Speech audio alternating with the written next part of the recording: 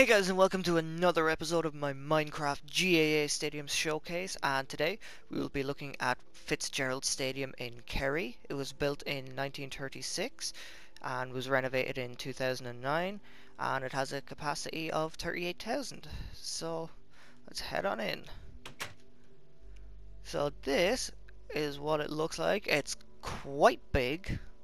I think it's the biggest one so far.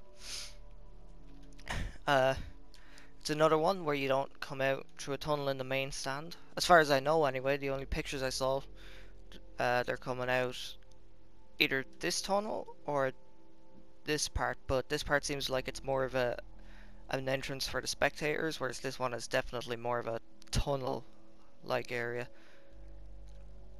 But yeah, like I said, it's pretty big. Like,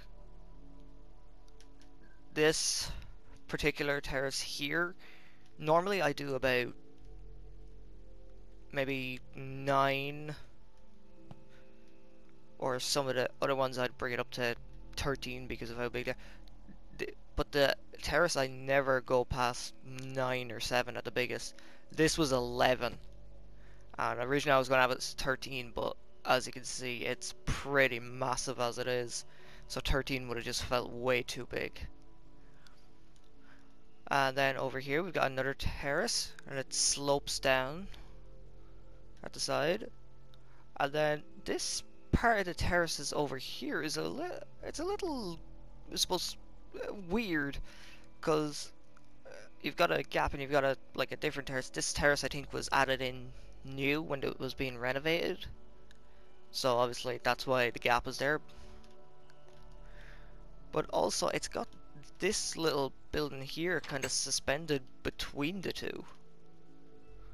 I think on the actual one though, like there's like mounds or hills, or it's all built up, but obviously because I don't do the outside, it just looks like it's suspended.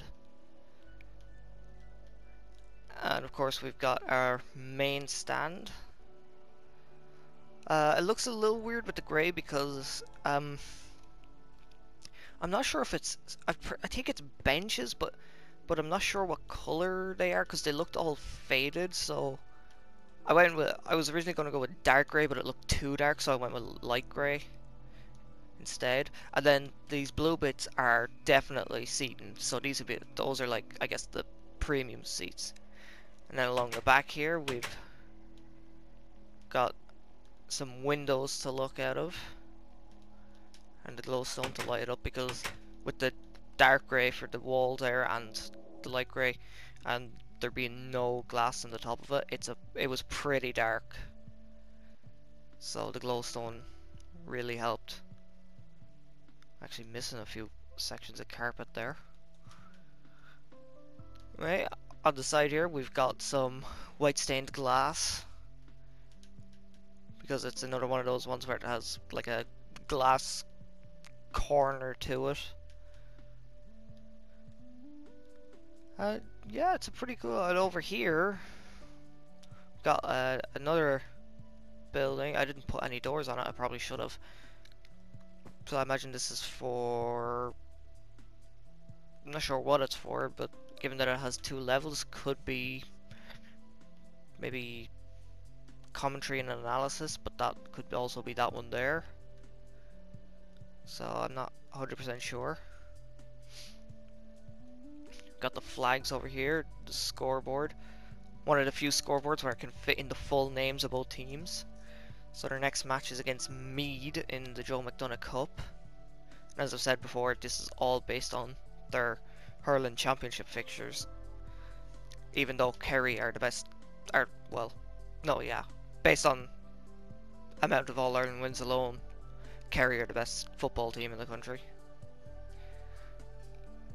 But yeah, I'm doing it based on the hurling, so their next match is against Mead in the Joe McDonagh Cup, because that's the competition they compete in the hurling, as well as Division 2A of the league, so decent enough team in the hurling, but a much better team in the football, because they're in Division 1 and the Munster Championship, and have the most All-Ireland championships out of any of the counties in the football. So football is definitely Kerry's much stronger sport. So yeah, we'll just fly around, get another look at it.